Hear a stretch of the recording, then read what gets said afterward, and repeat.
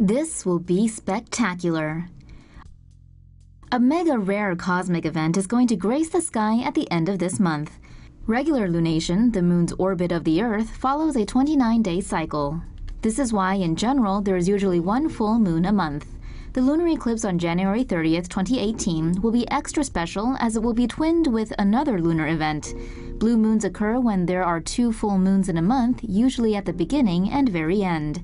On January 31st, the lunar eclipse at the end of January will coincide with a blue moon for the first time in 152 years.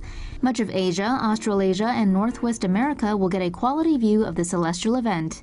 Most of South America, Africa, and Western Europe will not be able to see it. The rest of the world will have a limited view based on their location. And no, the moon's not actually blue. The naming, according to Farmer's Almanac, may have carried over from the Old English bilu, which means to betray. This probably was in reference to how a blue moon betrays a standard lunation. Lunarific. Anybody up for some lunar cave diving? Scientists this week may have come across something that could lead to the first ever human outpost in space. A large and cavernous lava tube was this week confirmed to exist beneath the surface of the moon. These tubes are volcanic underground passages formed by flowing lava to funnel this substance. Once the flow stops, the tube remains with features similar to a cave. The discovery was made by a team of Japanese and American scientists who used data from the Selene and Grail spacecraft to acoustically map the enormous lava tube. The chasm is around 100 meters wide and 50 kilometers long and located in the Marius Hills region of the celestial body. It could provide shelter to astronauts during moon missions, protecting them from dangerous cosmic radiation. This could potentially allow for the development of a lunar exploration base.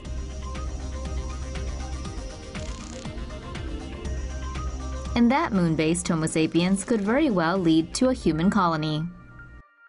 Water on the moon could fuel extended missions. Researchers at Brown University believe the moon's interior could be packed full of water. Water is found at the moon's poles, and scientists believe it exists there as a result of hydrogen brought by solar wind. However, according to a new study, magma eruptions from the moon's interior billions of years ago trapped water inside tiny beads of glass found in lunar rock. Satellite data collected by a lunar orbiter shows that these water-trapping glass beads are widespread on the moon's surface. Researchers have concluded that these water deposits are the result of magma that came from deep within the moon, meaning its interior must therefore contain water. Just how much water, however, is a question that no one can answer right now. But the researchers say future missions to the moon could potentially extract water from its surface, which would open the door to longer stays up there. China eyeing never-before-attempted moon landing. Beijing is reportedly planning a mission to the dark side of the moon this calendar year.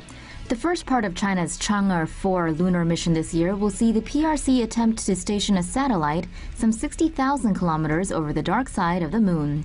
Landing on the far side of the moon is difficult because it is not within view of Earth, so radio communication isn't possible. The next part of the mission will see China use the satellite to navigate and land an unmanned spacecraft on the far side of the moon, something never attempted before. Do you think China will succeed? Great American Eclipse created bow waves in the atmosphere. Don't look at it, unless you're the president. The total solar eclipse in August of 2017 left bow waves in the Earth's upper atmosphere like a boat sailing through water. The bow wave theory says that a total solar eclipse will create high-pressure pockets under the moon's shadow that slice through low-pressure air as the shadow moves across Earth. These air pockets then generate small bow waves in the atmosphere. Researchers from MIT and University of Tromsø in Norway collected data from around 2,000 satellite sensors placed across North America and for the first time detected tiny bow waves in Earth's ionosphere. The researchers said their study reveals complex interconnections between the Sun, Moon, and Earth's neutral atmosphere and ionosphere.